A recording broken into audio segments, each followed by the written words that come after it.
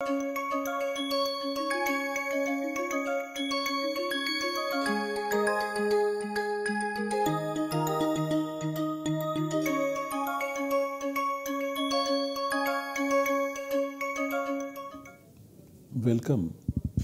I welcome you all to this lecture in the course Samasa in Paninian Grammar. And this is the first course on Samasa. We begin our lecture with the recitation of the Mangala Charana. Vishvesham Satchidanandam Vandeham Yokhilan Jagat Charikarti Bari Bharti Sanjariharti Leelaya. Vishvesham Satchidanandam Vandeham Yokhilan Jagat Charikarti Bari Bharti Sanjariharti Leelaya.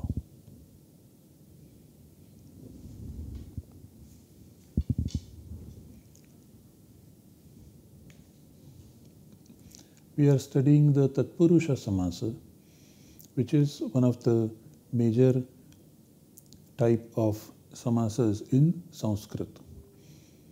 We have stated that there are 4 types of samasas in Sanskrit: Avyayi Bhava, Tatpurusha, Bahuvrihi and Dvandva, in that order stated in the grammar of Panini.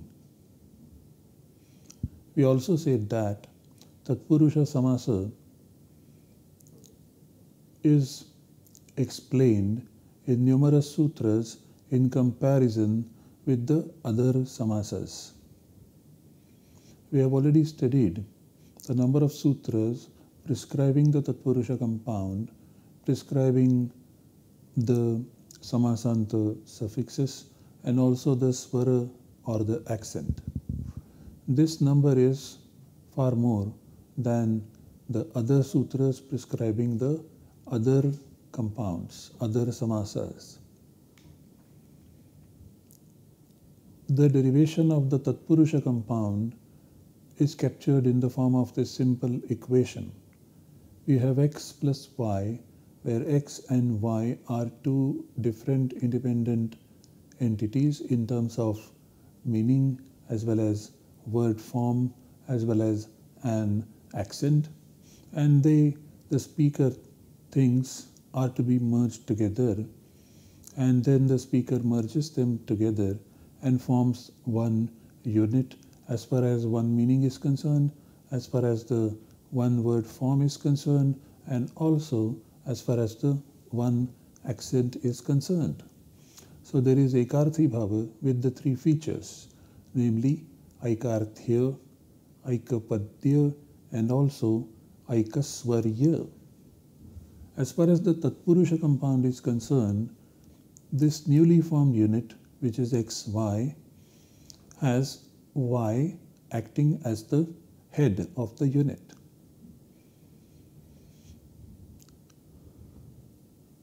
So when this newly formed unit is to be linked with any other external member in the sentence, as we have already seen that the output of the process of compounding is a nominal root or a pratipadika, which is linked with other words in the sentence. So y is the head, and when xy as a unit is linked with another element in the sentence, it is through y, which is the head, and never through x independently. There are some exceptions where x is related to some other meaning, some other word independently. Such compounds are treated as exceptions and are termed as asamartha samasa, which we have already studied before.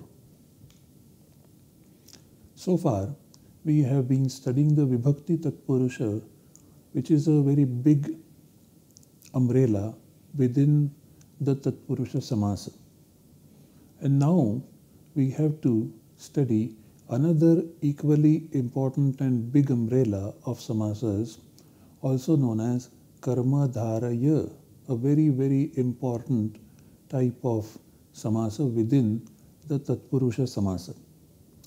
In the Vibhakti Tatpurusha, we studied Dvitiya Vibhakti Tatpurusha, Tritiya Vibhakti Tatpurusha, Chaturthi Vibhakti Tatpurusha, Panchami Vibhakti Tatpurusha, Saptami Vibhakti Tatpurusha. This is the order in which they are stated in the Ashtadhyayi.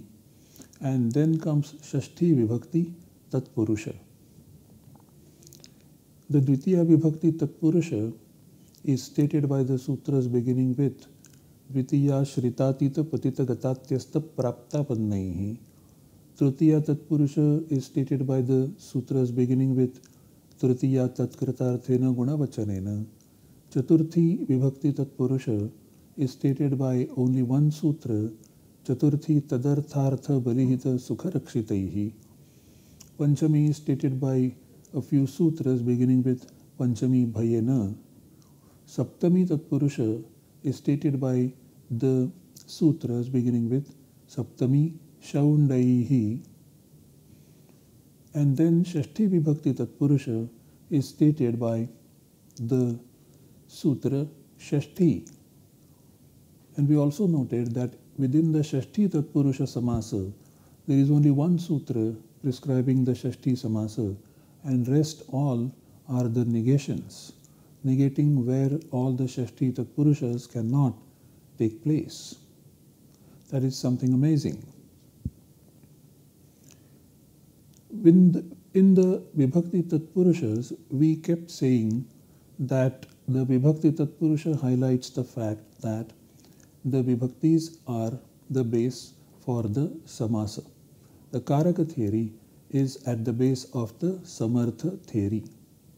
It is the sentence which is the input for the process of compounding, and the output is the Pratipadika, which once again becomes an input as far as the sentence is concerned. Now, amongst all these Vibhaktis, there is one Vibhakti which is not mentioned anywhere in the grammar of Panini, which is the Prathama Vibhakti. This is a puzzle as to why Panini has not mentioned Prathama Vibhakti separately.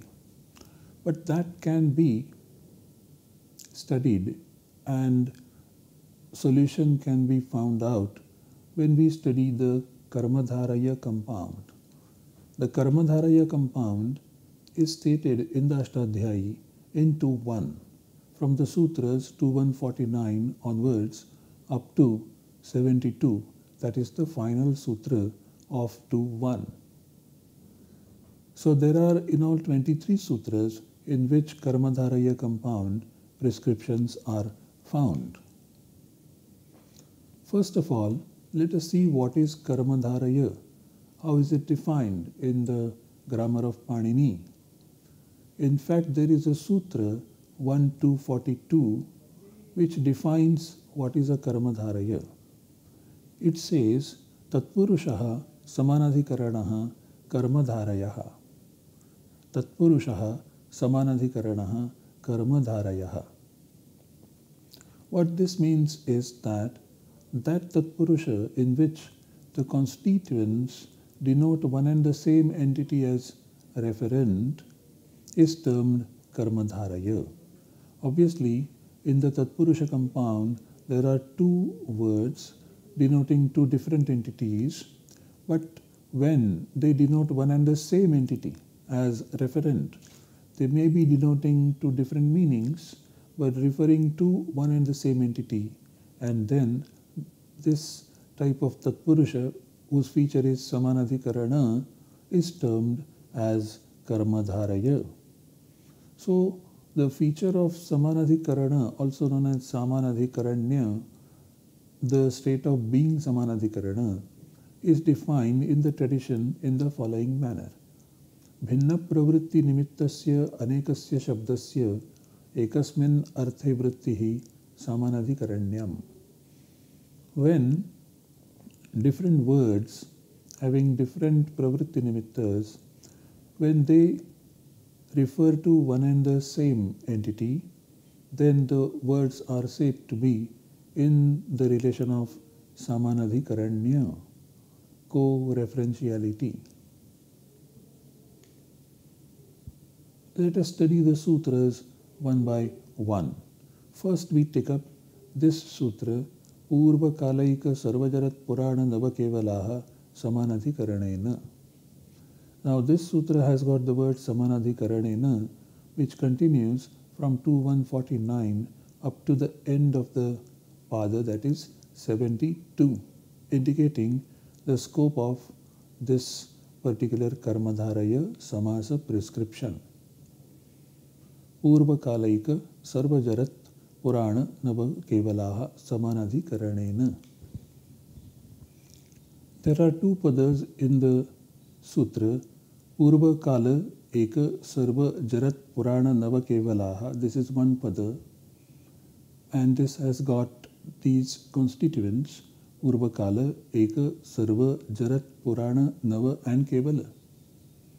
Now this word appears in the Prathama Vibhakti 1/3, Prathama Bahuvachana, and this Prathama ensures that these words are termed Upasarjana in accordance with the sutra Prathama Nirdishtam Samasa Upasarjanam. And then the sutra Upasarjanam Purvam ensures that these words occupy the initial position of the compound, the Purva Nipata. The word Samanadhikaranena, which is in instrumental singular, means with the same referent. The words continued are Sup, Sahasupa, and also, of course, Samartha Padavidhi. So the overall meaning of the sutra is the following. Any subanta with elements Purvakala etc. is compounded with any other interrelated subanta whose referent is the same. I repeat, any subanta with elements Purvakala etc. as part of it is compounded with any other interrelated subanta whose referent is the same. So we have these elements now. Purvakala first. Purvakala refers to earlier time period referred to in relation to the later time period. For example, if the meaning is earlier bathed and later anointed, someone who bathed first and then he got anointed. Purvam snataha paschad anuliptaha. This is the Laukika Vigraha.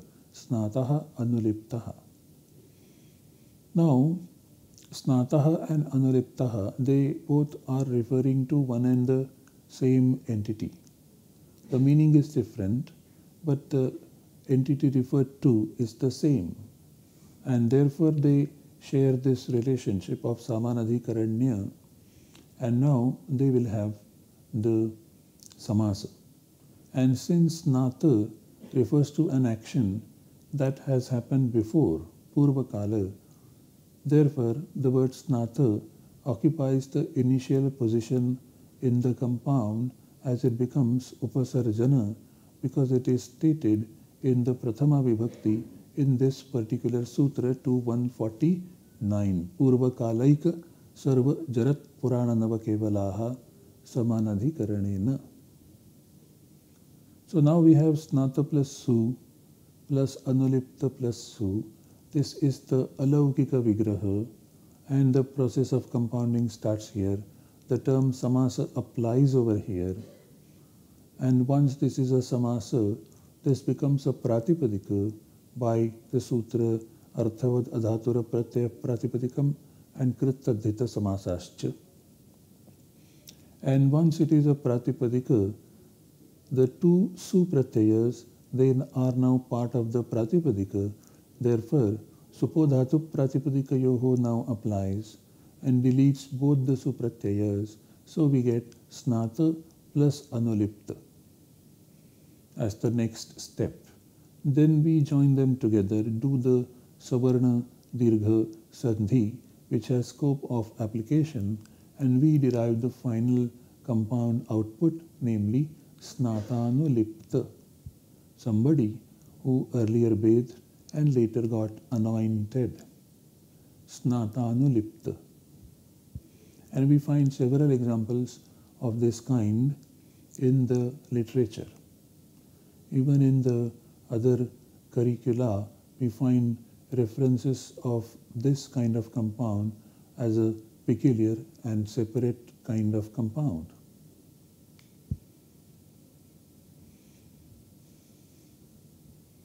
Similarly, we have another example where we have these meanings: earlier plowed and later leveled. Purvam krishtam paschat samikritam. And then we get the compound krishta samikrita. Also, earlier burned and later which overgrew. Purvam dagdham paschat prarudham. In both these examples, krishta and samikrita mean something different, but they refer to one and the same entity. Similarly, dagdha and prarudha mean something different, but they refer to one and the same entity, so they are having a relation of samanadhikaranya co-referentiality, and that is why they get compounded as krishta samikrita and also dagdha prarudha.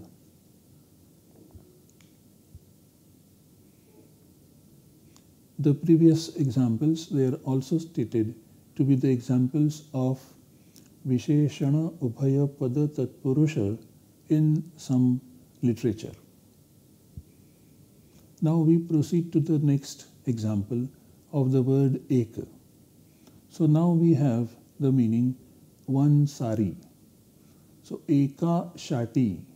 Eka means one, Shati means sari. Now the meanings are different, but both of them are referring to one and the same entity.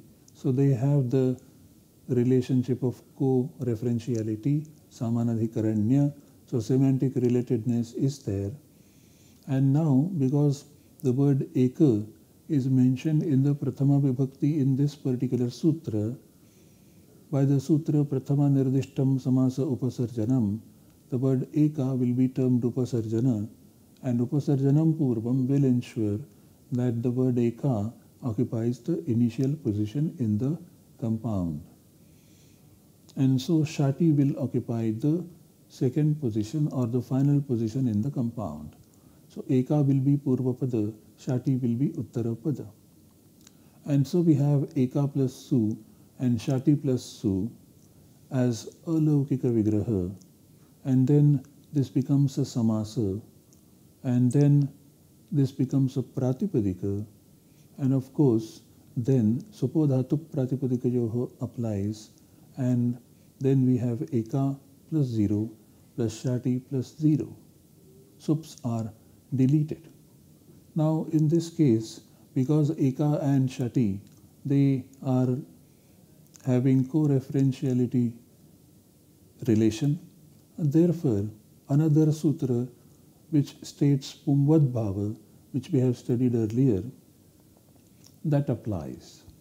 Striya Pumvat Bhashita Pumskadanum Samanadhikarane Striyam Apurani Priyadishu. 6.334 applies and converts Eka back into its Pratipadika form Eka. And so this Pumvad Bhava is taking place on Eka. Eka becomes Eka, and then we get the finally derived compound output, namely Eka Shati. So these are various operations taking place at different stages, governed by different rules stated by Panini in his own grammar. And that is how from Eka Shati, as the Laukika Vigraha, we get the compound Eka Shati. This is the finally derived output. Similarly, if you have the meaning to be conveyed as one alms, so the Laukika Vigraha is Eka Bhiksha, and then once again we have Eka plus Su and Bhiksha plus Su. Eka and Bhiksha are referring to one and the same entity, so there is Samanadhikaranya, but the word Eka is mentioned here, and Eka is mentioned in the sutra in Prathama Vibhakti, so it becomes Upasarjana, and then it takes the initial position of the compound because of upasarjanam purvam. So we have now eka bhiksha, and the alaukika vigraha is eka plus su plus bhiksha plus su. And then the su pratyaya is part of the pratipadika because eka plus su plus bhiksha plus su becomes samasa, and then it becomes pratipadika, and so supodhatu pratipadika yoho applies, and both the su pratyayas get deleted. So we have eka and bhiksha. Eka plus 0 plus bhiksha plus 0. At this stage, once again, we apply the pumvad-bhava karya, which is a purva pada karya primarily. And because of this pumvad-bhava, which says that eka, which is a word in feminine, is taken back to its pratipadika form, which means that the feminine suffix indicating the feminine gender is removed and the pratipadika form is retained, and so we have eka in the next step of derivation, and so we have eka plus 0 plus bhiksha plus 0, and therefore we have eka bhiksha as the finally derived compound output. The pumat bhava takes place because of striya pumat bhashita pumska danung samanadhikarane striyam apurani priyadeshu 6.3.34.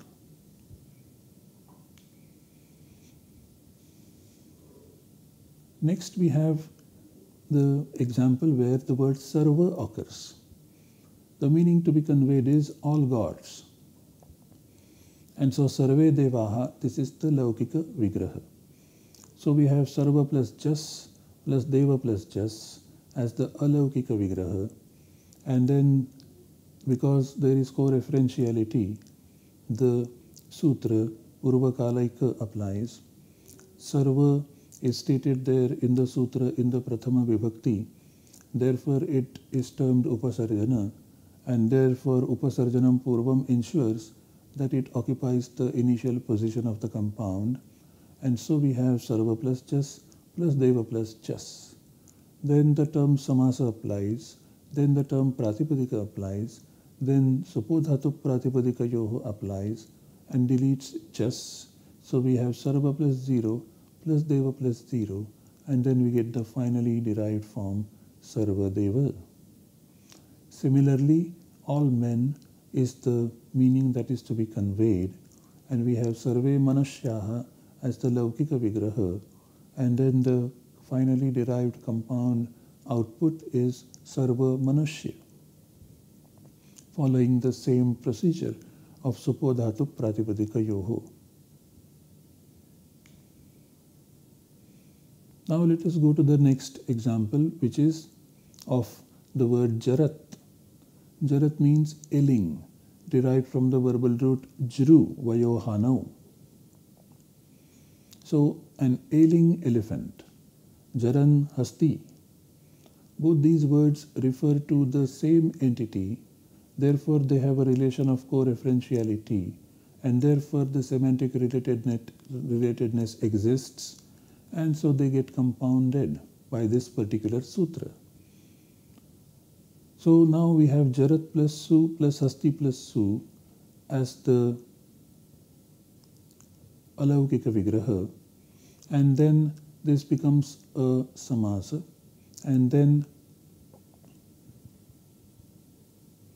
this becomes a pratipadika, and then supodhatu pratipadika yoho applies and su gets deleted. So we have jarat plus hastin, and so we have jarad hastin, and jarad hastin is the finally derived output, and the prathama ekavachana would be jarad hasti. Then we have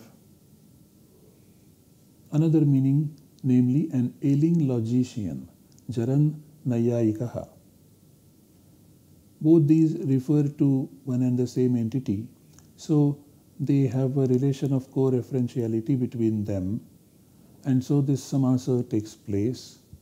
There is semantic relatedness there. So we have jarat plus su and nayayika plus su as the alaukika vigraha. Now this becomes a samasa, and then it becomes a pratipadika, and then supodhatu pratipadika yoho applies, and the su gets deleted, and so we have jarat plus 0 plus nayayika plus 0, and so we have jarat nayayika, and then the is substituted by na by the sandhi rule, and so we get the finally derived compound output in the form of jaran nayayika. Now the example of the word Purana. So Puranam Annam is the Laukika Vigraha, meaning old food. And we have Purana plus Su plus Anna plus Su as the Alaukika Vigraha.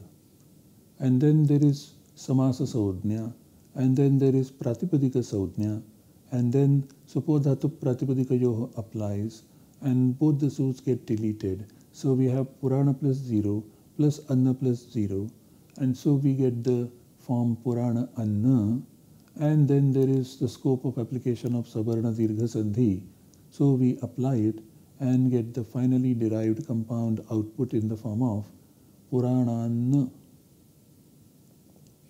Similarly, when the meaning old hermeneutician is to be conveyed, we have Puranaha Mimamsakaha as the Laukika Vigraha, and we do the same processing.